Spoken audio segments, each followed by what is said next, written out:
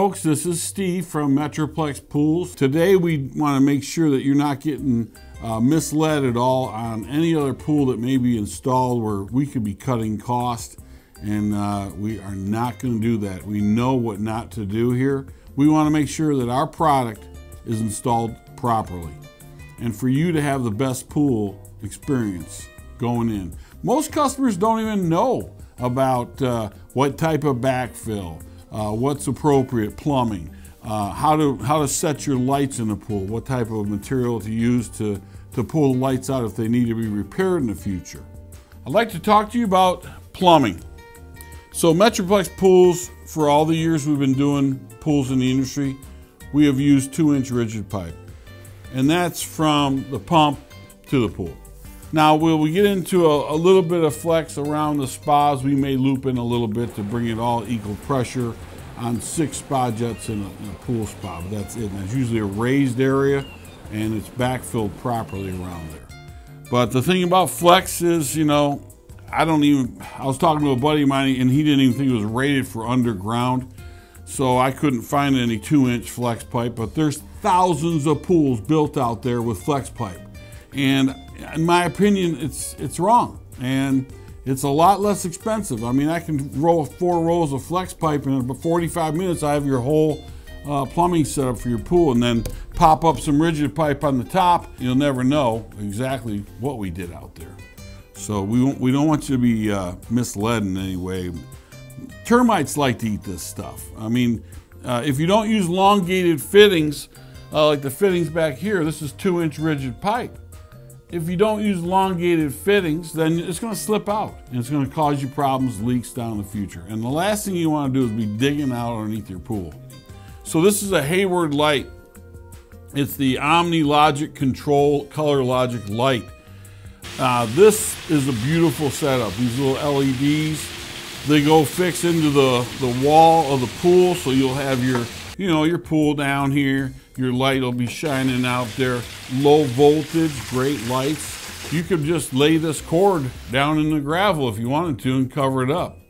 But this light's warranted for 3 years, and it can and will go out. So we want to prepare you for replacing that light. And if you notice, I've got some conduit here. It's 1 inch, and I'm pulling it through. It's got a little tug to it.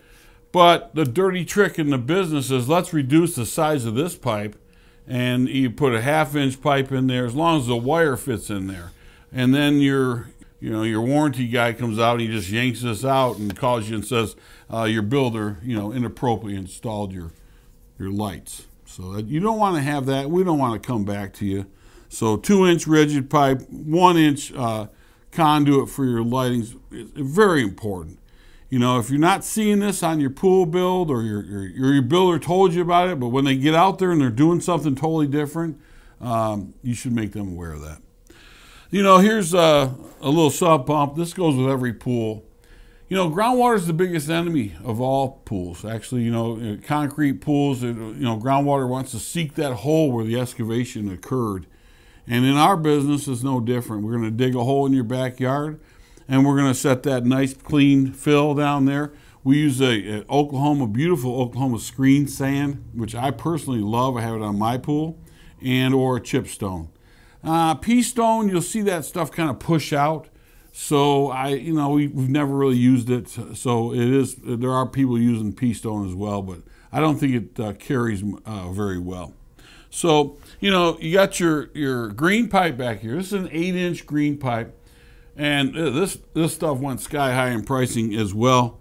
But that green pipe is going to be fixed into the groundwater with slats in the bottom of it.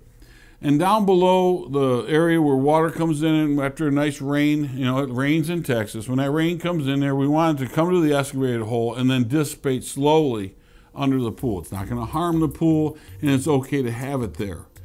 But the thing is, if you don't have the 8-inch pipe, you can't fit a sub pump down there to pump the water out. So you want to make sure that's done properly as well. And that's something that there's a lot of corners being cut right now.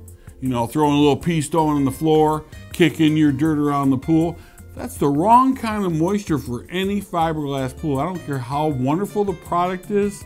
If you don't install it properly, you're gonna have problems in the future, and your pool guy is gonna be gone, and you'll never hear from him again. There's no wrong way to do the right thing, folks. And that's what we're gonna try to do here. Thank you very much.